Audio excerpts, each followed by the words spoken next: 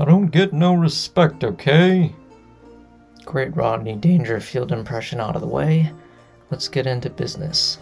So, I watched a new movie tonight. I watched Back to School, which is, in my opinion, a very underrated and very good comedy movie for anybody that likes great comedy, likes Rodney Dangerfield, who in my opinion is one of the greats, the all-time greats.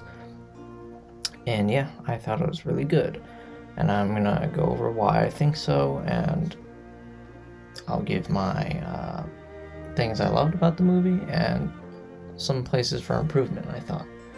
But overall, I'd give this movie a 8.7 and say it's very good. Alright, starting off with the best part about this movie. The best part about this movie was it was a legend doing his thing. This movie was just like a stand-up routine, just applied to a story. And the film is strongest when the story is not even in play. And it's just him punching out one-liners one after another, just like slaying, just destroying with his comedic wit and delivery. So that's what's really good about this movie, in my opinion. Very smart jokes, very smart comedy, really good delivery, and a great performance from Rodney Dangerfield, who in my opinion is one of the greatest comics and one of my favorite comedians. Areas for improvement. The only thing is some scenes that are more story-based are a bit slow, and the story itself is not that special.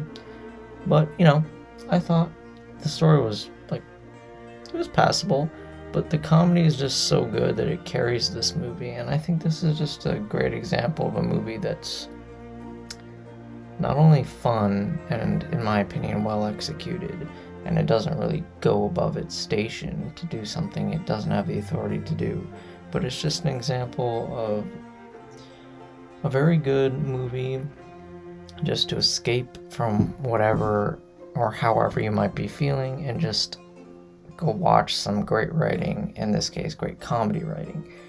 And I think it's just an example of great comedy and just a great aura around a certain performer, sort of like Chaplin on stage, but this is a different type of comedy. It has a very awesome gravitas to it, great gravity. And I just loved watching the movie because I'm such a fan of Rodney Dangerfield. And as you saw by my great impression.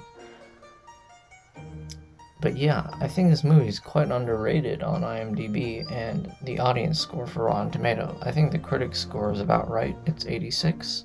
I give it 8.7. But yeah, I really like this movie. And it's just like fun, non-serious movie, which is good. But I think like the story itself, like I at least liked the characters and I thought it was pretty good. Some of them were like stereotypes, but you know, the comedy is so strong it doesn't really, you don't even need to listen to the story that much. It's just great stand-up and really good comedy writing that pushes this movie over the finish line.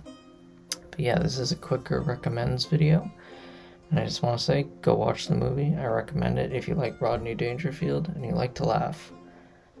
Alright, that's it. Gotta go.